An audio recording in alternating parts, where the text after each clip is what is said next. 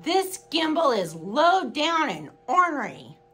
That's what Huck Finn would say, at least.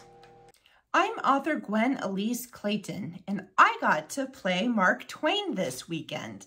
My husband Eddie and I sailed aboard the Belle of Cincinnati, the flagship vessel from BB Riverboats, based out of Newport, Kentucky. We got to take their 2-hour lunch cruise this Saturday, but plot twists abound. The DJI OM5 gimbal that I talked about in last week's video kept making my phone overheat and shut down. It was 90 degrees in Ashland, Kentucky on Saturday, and there was a heat advisory.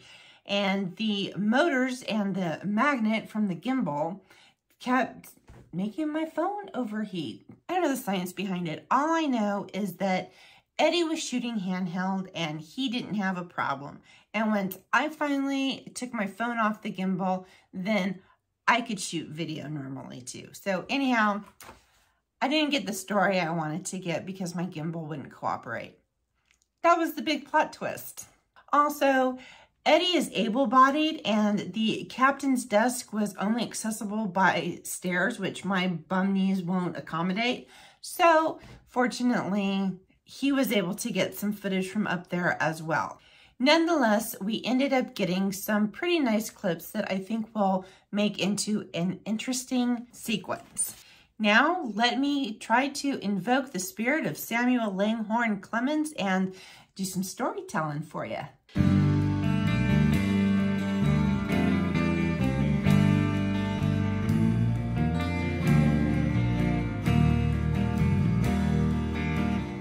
Long about one Saturday afternoon in the sweltering heat of a Kentucky July, my beau and I took the opportunity to squirrel aboard the riverboat Belle of Cincinnati.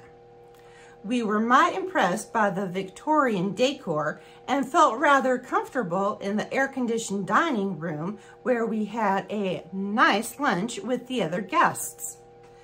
Eddie and I don't dress up very often, but I put on my finest polka dot dress and a string of faux pearls and wore a wide-brimmed straw hat because I knew the summer heat was going to give me the vapors and take away my ladylike composure. And we can't have that now, can we?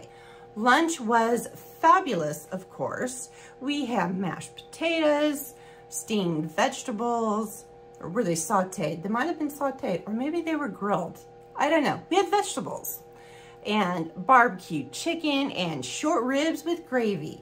And of course, my favorite part, dessert, was cheesecake with strawberry drizzle. But let's be honest, we all know the great American storyteller was a whiskey man, and it wouldn't be a proper homage to him if we didn't imbibe in a little something that would give us a what for from Widow Douglas.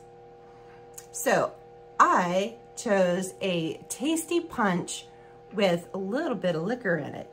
And Eddie had his signature Mountain Dew, but I sweet-talked him into getting a daiquiri just to party with me a little bit. After lunch, we braved the heat to take in the sights of the Ohio River.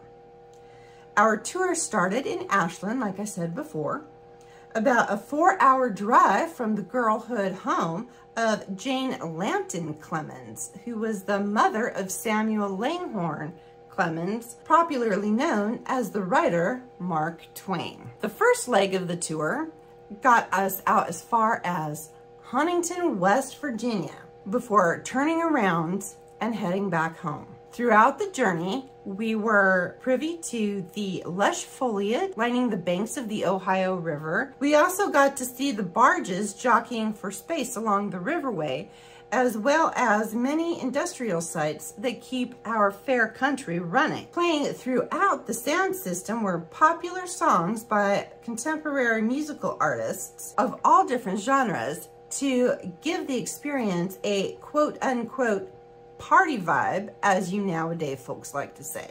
All in all, it was a happy time despite the wretched heat and my bum knees. There's just something about riding out the day's events, the river, Oh, come on, I'm a Gen Xer. You can't expect me to not quote the Rush song when I'm talking about Riverboat and Tom Sawyer. If you liked my little story, please give it the thumbs up and be sure to subscribe to the Rivervine YouTube channel if you like digital storytelling. I'm your host, Gwen Elise Clayton. I drop videos every Tuesday evening, and I will post a link to BB Riverboats in the description below. Thanks so much for watching, and I'll see you next week.